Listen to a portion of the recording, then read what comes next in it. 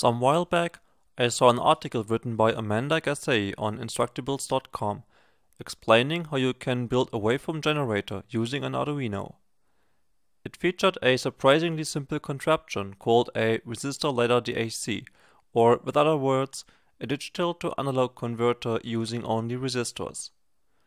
The used DAC provides 8 bits or 256 steps between 0 and maximum voltage. The generator is a great idea and I just had to build one. I made the resistor DAC, downloaded the code from the Instructables website and uploaded it to my Arduino. It worked, sort of, but I quickly spotted some flaws of the original design.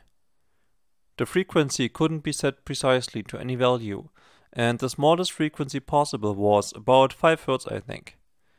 There's also no way to find out the current frequency as there is no display or anything, and you cannot hear the sound without something hooked up to it. This gave me some ideas. I could use a different way to set the frequency, for example using more pods. I could modify these pods so that I can set them precisely to a number. I could use a display that can show the frequency, and I could add some other functions as well. I guess everything went a bit out of hand from here, but when it is worth doing, it is worth overdoing. This is what I came up with. My generator is Arduino driven like the original.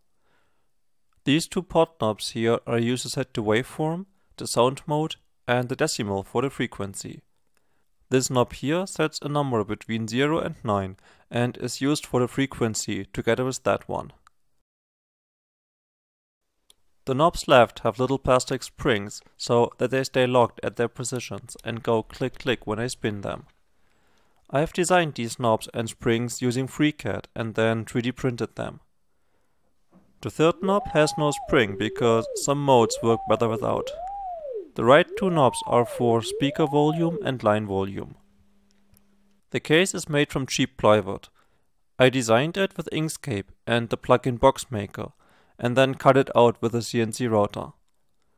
There's a headphone jack as amplified output and also a speaker in the top of the device that plays the current sound. I can set the waveform between sine wave, sawtooth, triangle and different flavors of square wave. I can set any frequency between 1 Hz and 30 kHz. I do that by setting values for thousands, hundreds, tens and so on after each other. I am setting the device to 978 Hz here as a demonstration. The accuracy is pretty much bang on at any frequency, at least according to my oscilloscope. Even in higher frequencies, it is off by only a fraction of a percent.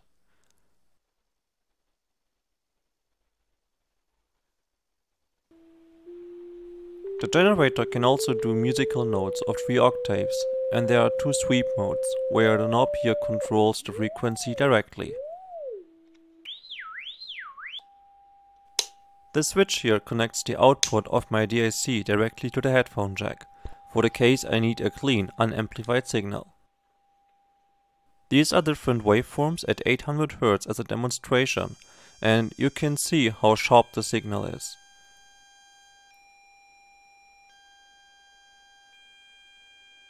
In comparison, the amplified output is more distorted because of the filter caps at the amps input and output, especially visible with the square wave.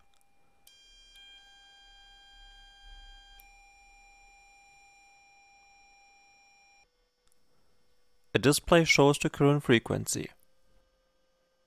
This display is actually quite of a stupid hack itself because I used the guts of a cheap calculator for it. You can see in my previous video how I have done that. The electronics is basically the same as in the original. The Arduino, a cheap amplifier from some crappy PC speakers, and a 9-volt battery.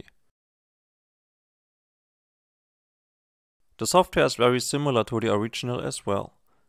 I also use the Arduino timer interrupt as main clock, but it is not set to 100 kHz, but to 65,536 Hz to make some calculations easier.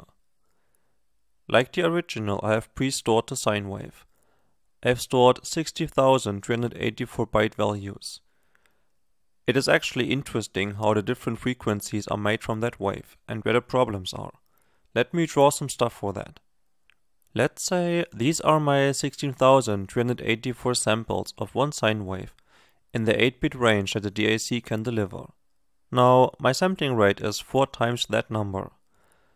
When in every circle the next value in my array is used, that would create a tone of 4 Hz. When every second value is used, I would get 8 Hz, with every third value 12 Hz, and so on. Getting a frequency in between these increments is difficult, because we cannot get the 2.5 value from the array. Instead, we need to calculate exactly how long the old value is valid and when the next value is needed. For that calculation, I need division and floating point numbers. They are available for the Arduino, but they are pretty slow. And so, I use division's little brother, bit shift operations. I multiply the position value in my sine wave with 4 by bit shifting it by 2 to the left. With that kind of blown up number, I can now calculate the new position with 1 Hz precision. The maximum blown up position is 65,536. This is handy because I don't need to check whether it exceeds the border, as I can just let overflow the integer variable back to 0. I still need to map the value back to the actual sine wave, of course. For that, I bit shift the position result 2 to the right. I use similar calculation tricks for the other waveforms. For the sawtooth and square wave, I need to map the number to a range between 0 and 265, which I do by bit shifting it by 8. For the triangle wave, I bit shift by 7 because I need values between 0 and 512. Each time the frequency is changed, the program calculates the values to skip in the blown up number, and in each cycle so many values are skipped, and depending on the waveform, the actual output is calculated and sent to the 8 ports where the DAC is connected. The display is quite slow as described in my last video. I wanted to have the sound generator stay responsive even while the number is updating. And so, the control routine here is written in a way that it updates only a bit every time the command is called in the main loop, so that the generator can stay responsive. Multitasking on an Arduino, basically. However, the LCD is actually still slowing down the generator a bit, because it basically steals some cycles every time to update itself. I gave my generator a switch for that reason, that switches off the LCD. I can create very low frequencies in high precision, as I demonstrate here with different flavors of a 1 Hz wave. I can use the square wave output to test servos, but I have none here to demonstrate. I can also connect the generator to a stepper motor driver to test it. Each peak makes the motor go one step.